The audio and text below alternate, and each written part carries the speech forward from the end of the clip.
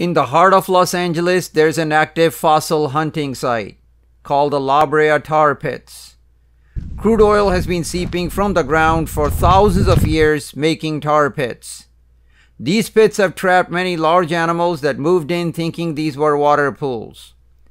Predators followed in the pits to eat the large herbivores.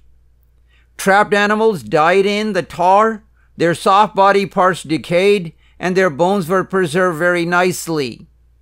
Scientists and volunteers have been pulling the bones from these pits and assembling the skeletons. There are more than 100 tar pits in this area.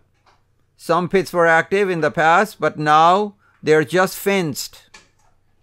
27 Columbian mammoths were extracted from pit number 9. Pit number 91 is active pit. 73 saber-tooth cats, 56 dire wolves, and 1 Columbian mammoth, along with many other animals, are extracted from this pit. Let's go in to see the active extraction. They have created this platform where workers and scientists can sit or stand and fill the pails with tar. The pails are analyzed and fossils are extracted. You could see some bones sticking out from the tar.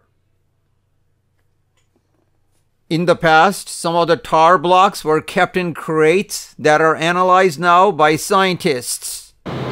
You just dig out this whole thing, the whole cube? Yeah.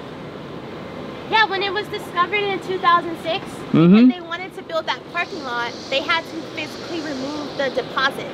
Oh. And when we found out that there were fossils still in this deposit, that's when the Brea tar pits was created, so that we could keep these deposits and constantly keep looking at them. So this deposit is the same one that was taken out in 2006, and now we're just starting to work on it. Just go through it, sift through it. Yeah, just it's a lot of work. Go through it. Yeah, we're using these small, gentle tools. Oh. Sometimes chemicals and able to get through to the bottom. Yeah. Good job. Thank you. The fossils and findings are kept in the Page Museum close by. Let's go to the museum. Columbian mammoth was one of the largest mammals found in the USA and Central America.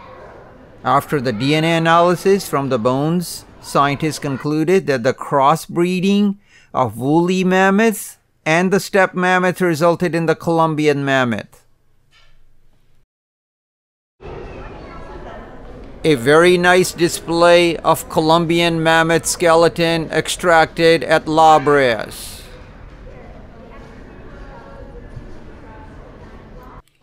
Ground sloth was a very large mammal.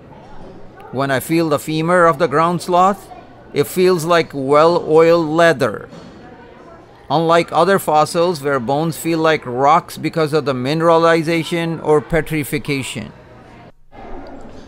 In California, we used to have a camel that became extinct.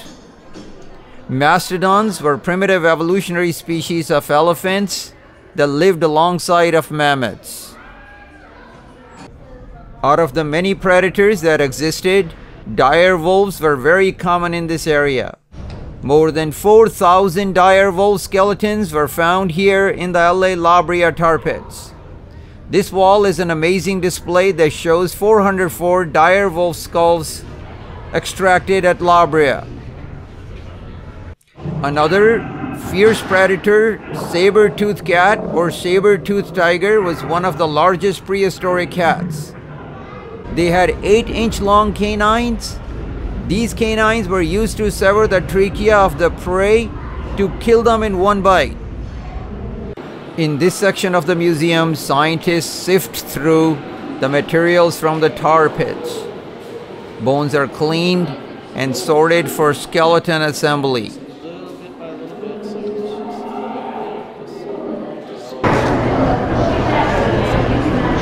A station that shows how hard it is to pull yourself out of the tar.